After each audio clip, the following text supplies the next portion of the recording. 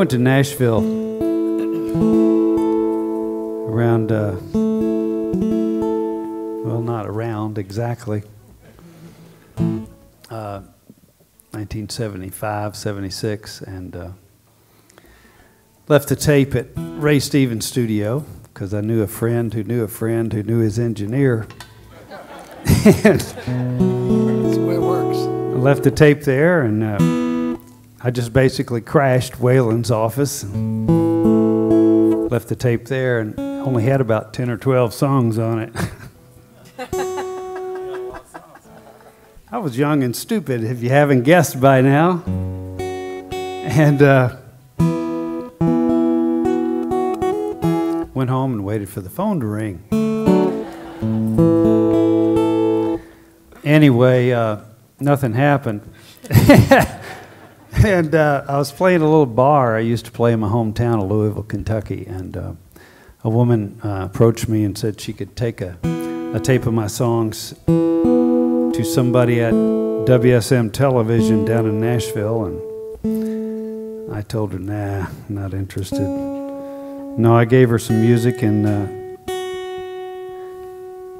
he gave it to the president of what I later came to find out was the largest publisher in the world of country music. They called me up one day and said, you know that 8-minute death ballad trilogy that we got you to condense down to like 4.5 minutes? I said, yeah. He said, well, there's this gospel quartet. They're making their first country album, and they've cut your song. And I thought, yeah, and?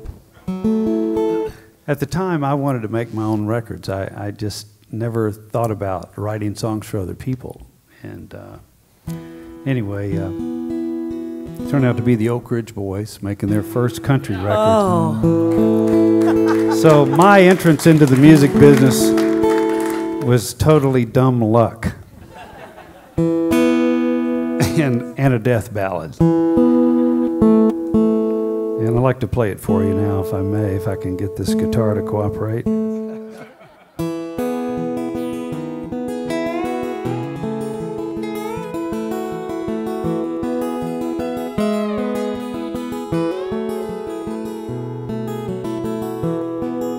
They met upon a blue moon.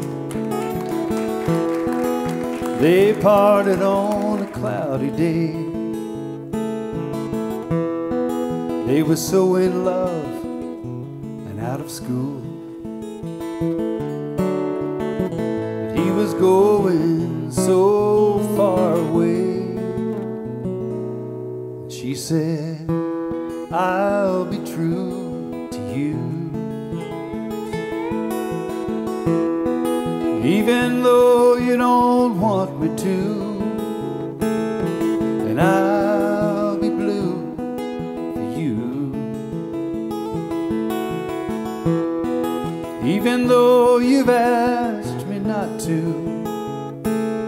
Well, the years drifted by them, as we all know they can. He found other women, she was found by other men. But as fate would have it, they met again. She was on a downhill slide, and he was just sliding in. As he looked into her eyes that night, he never realized the only real love in his life was passing by. When he turned and left her, his only words, goodbye. He heard her calling out to him, and as he walked, she cried. I've been true to you. Seems like speaking to me is the least that you could do. And I've been blue, so blue for you, even though you've asked me not to. She'd been drinking way too hard one night.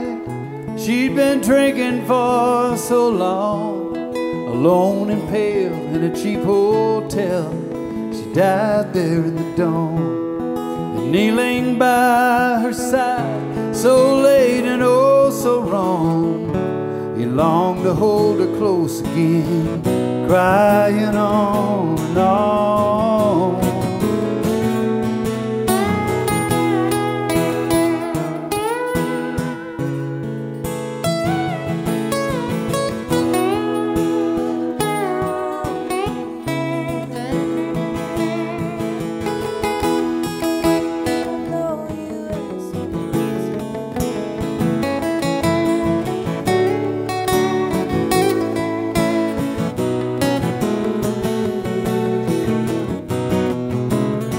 He was crying, I'll be true to you.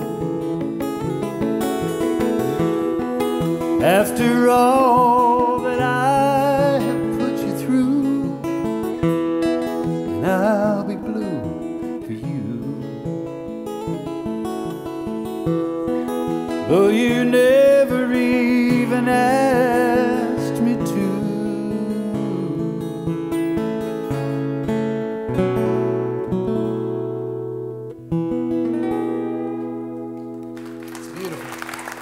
Thank you. Thank you very much. Thank the Oak Ridge Boys and the Oak Ridge Boys fan in here tonight that asked for that. Thank you very much. Appreciate it.